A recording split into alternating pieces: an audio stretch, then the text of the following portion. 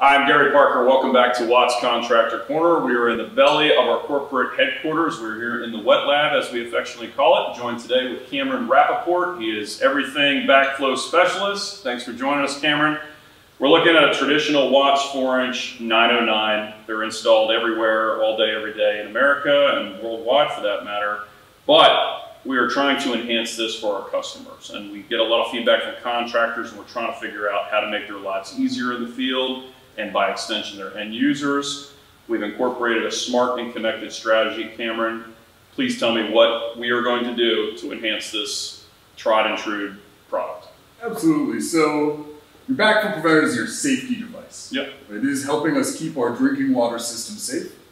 One part of how it does that is it has this relief valve. And what the relief valve is here for is if something goes wrong with the backflow preventer and you potentially have something toxic downstream, it's going to make sure that all of that toxic water, rather than flowing back into our drinking water system, goes out the relief valve and down the drain. So it's doing its job. It's getting rid of the bad stuff. It's doing its job. It's getting rid of the bad stuff. Okay.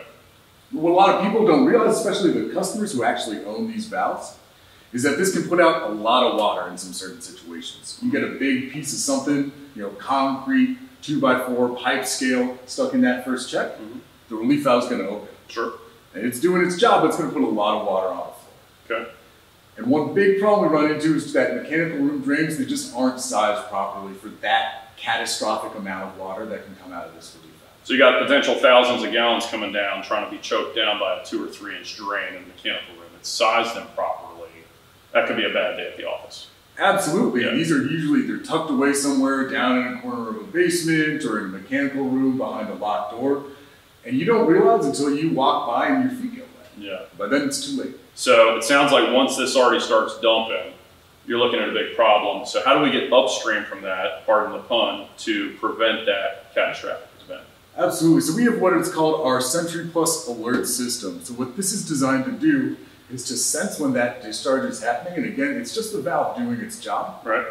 But it's going to sense when that discharge is happening, and it's going to give you some sort of alert, and potentially even take some actions to be able to mitigate the risk from this. So this is all about risk mitigation, making sure that the customers are being protected. So how does it actually start to know what's really happening? Absolutely. So the first thing it needs to do is it needs to be able to sense when the water is coming down. So typically, you have your relief valve, you have an air gap off that relief valve, and then you'll have some sort of indirect waste piping down over to wherever the drain of the mechanical room is. So this will go in a T in this drain. It's what we call a flood sensor. And all it is it's looking for water to come in contact with these two prongs.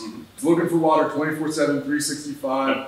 Just it completes that circuit, and then it starts talking to the brains of the whole operation. Okay. Which is in the CPU box then, right? Yep. Here's our SentryPlus Alert control box. This is going to do a few things. So the first thing it does is it senses the signal from that flood sensor. It starts a timer.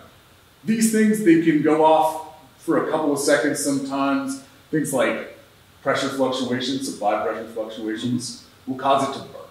So it's going to it'll burp maybe incidentally throughout the years or something like that, but it might not trigger a real event. So this is smart enough to tell you whether this is a minor incident or a major incident. Right. Okay. It's going to wait for something like 30 seconds. It's programmable. We recommend around there. Okay. And once you have continuous discharge for 30 seconds, odds are it's not one of those transient events. There's something happening. There's a real problem. It's going to keep discharging. Yeah. It's going to create a problem. Yep. So it talks to this. Now you have a few options. This can talk to a BMS system. BMS connectivity is very important, right? If you already have a system that is going to give you all the other kinds of alerts you need in your building, you want to be able to hook this into that. Got it. Okay. This can talk to your BMS, but especially smaller customers, they might not have a BMS system. Sure. So they need some other way to get alerts, and we have our cellular gateway here. So this has a cell chip in it, just like your cell phone. You go onto our Syncta platform, and you can set up alerts. So you can set up phone calls, text messages, emails.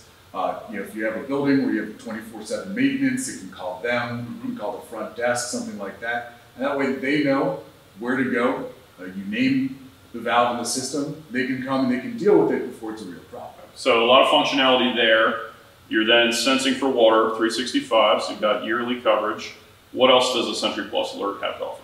So what we can do is we can connect this to one of our LFF 113FP flood protection ACVs. So an ACV, an automated control valve. It's an automated control valve, and Because I'll never remember the model number. Just call me, that's what I'm here for. Okay. So what this can do is you can put it upstream of the backflow preventer, and then when the system goes off and it sends out the alert at the same time, what the control box will do, because it's smart enough to do it, is it'll talk to the ACV. The ACV uses a little solenoid and the existing pressure in your system to hydraulically close. And that way you're going to be able to close the valve, isolate this off from the rest of the system, and hopefully stop that leak. So essentially you get notified if you have the ACV in conjunction with the whole entire setup, you can shut the problem down right then and there. Exactly, and it's important for our customers to have those different options. So do they just want the sensing?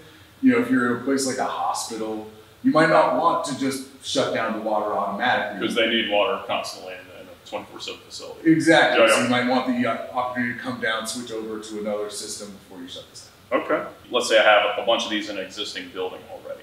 Can we just modify this onto what's already in the field, not a new install? So that's a great point. One of the best selling points of this is that it's retrofittable. You don't have to buy a brand new backflow preventer. You don't have to change out any of the components in it. You can go to an existing one, and you're not modifying anything on the actual backflow, so it keeps all of its approvals. You're just putting the sensor and the discharge line, setting it up in your system, wiring it up, and you're good to go. So whether you're an engineer or a contractor, you want to make sure that you get ahead of any problems that your customer could have, because even if the valve is doing its job, if it causes some flood damage, they're going to be calling you and they're not going to be happy. Yeah. So there's a thirst in the market for getting upstream of these potential problems. Absolutely, and it plays into the whole smart and connected ecosystem that we're trying to create here at Watts, because we have all this technology available to us, and we're going to leverage that to be able to make valves easier to install, reduce risk. It's really the future of backflow and plumbing as a whole. Cool. Thanks for stopping by Contractor Corner, Cameron. Appreciate your education here today. And if you want to learn more about SentryPlus, where do we find out? So you can go to watts.com. The URL is watts.com/flood protection system. It's going to give you all of the information on this. And of course, you can always talk to your local Watts representative. Sounds good. We'll see you next time. Thanks, Kim.